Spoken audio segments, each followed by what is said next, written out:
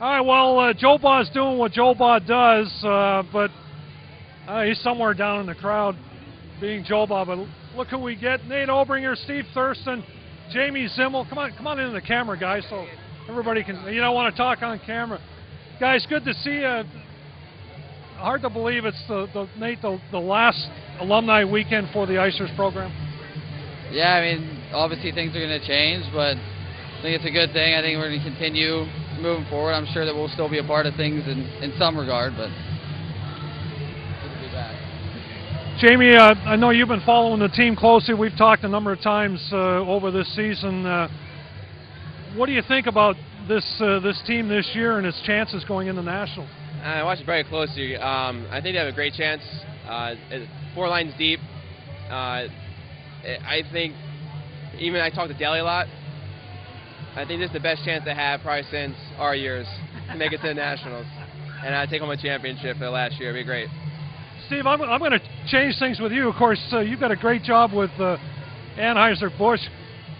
That commercial that was done for Canada with the flash mob, I mean, that's gone viral on YouTube. Can you talk a little bit about how all that came together? I don't know too much of the inner workings. I know that they did take the teams, I think it was the Amigos and I forgot what the Generals, right? And they had a Super Bowl party for both of them after they made the video. And just watching it online and talking to some people from Canada, it was a huge hit. And I don't know, I like to see that.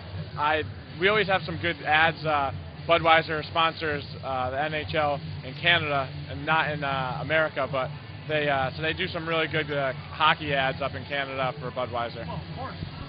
We know hockey north of the border, but just the fact that these guys, as I understand it, had no idea that this flash mob was going to show up at their beer league game in Port Credit just outside of Toronto. Yeah, there's a couple of videos that I've watched on Facebook and on YouTube, and if you watch the preparation going behind the scenes, they had something like 3,000 people that they shipped in buses to surprise everybody, and I don't know, great coordination. Probably cost a lot of money, but it's cool to watch, so I'm sure it's worth it. Hopefully sell some more beer. Oh, we had to get the plug in for that. Guys, I'm going to put you on the spot here because all through the season when I've been talking to former players, I ask them if you can encapsulate in one game or one incident that happened throughout your careers that defines for you what Penn State hockey has been about over the years. Nate, I'll start with you. I don't know if I'll go so much on the game sense, but I think just going with the camaraderie and seeing the guys back here, I think right now we were just hanging out. We're 30 deep with, over the couple years that I was here with guys that came back, and I think those relationships that you build and, that camaraderie is something that lasts a lifetime. I think that goes along with the Icers family or the Penn State family that Joe Baugh tried to instill for, many years that he was here. So. Steve, I know you had that last-second overtime goal at the Bird Arena. We had our last games there a couple of weeks ago, and it was almost tough to leave it. But same thing that I asked Nate. Your thoughts about what made it so special for you? Actually, yeah, I would say to encapsulate all of Penn State hockey, it goes back to that game.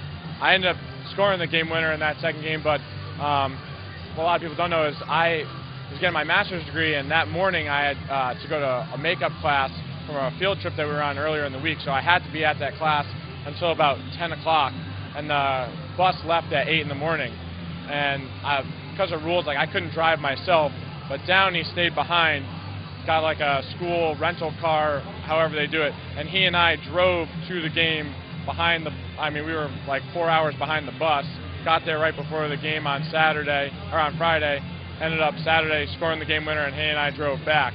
So just the fact that, he kind of figured out a way. I was going to have to miss the trip because I had to stay and go to class, but they figured out a way of, how I could get there and without missing class, and, I still ended up scoring the game winner, and it was pretty cool, and that's just something I remember, that the dedication, and everyone here really cares a lot.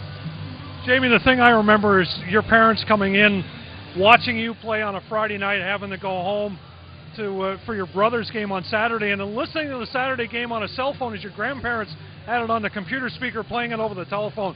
But what you thought about your career here? I mean, it was the best 4 years of my life. Being able to play hockey with all these guys every single day for 4 years is the one thing I miss most about school. I mean, it's great that we all keep in touch, through email and text messaging. But the only thing I can really think that, and this term, people think it's overused, but it's definitely not, is that it's a family. And I know our class, we were a brotherhood, and it's just, I have a lot of buddies that play Division I who don't talk to the guys I graduate with. We're very fortunate to have the guys that we have and the friendships that we made, and they're definitely lifetime friendships. And I think no other person can put that together other than Batista, and he's done a wonderful job. And it is a family, and that's the only way you can put it, and that's the only way you can sum it up. Well, that is the common thread, guys.